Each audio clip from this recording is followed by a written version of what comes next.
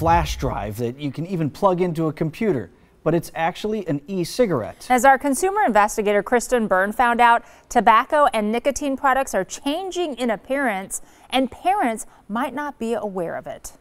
They look nothing like a pack of cigarettes, but most of these new vape products popular with teens contain nicotine, and parents and teachers might mistake them for electronics. Here's one in the shape of a teardrop. Another looks like a flash drive.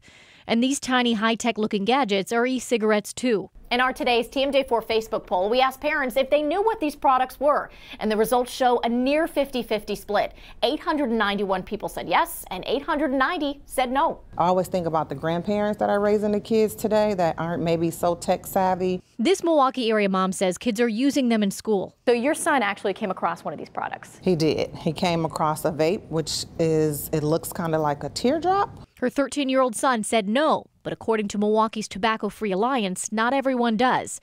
From 2014 to 2018, youth e-cigarette use in Wisconsin nearly tripled. I think the products are coming up so quickly that, you know, the tobacco of yesterday is not the tobacco of today. Annika Moore says there are websites parents can check out to learn what's new on the market. We've posted links on TMJ4.com.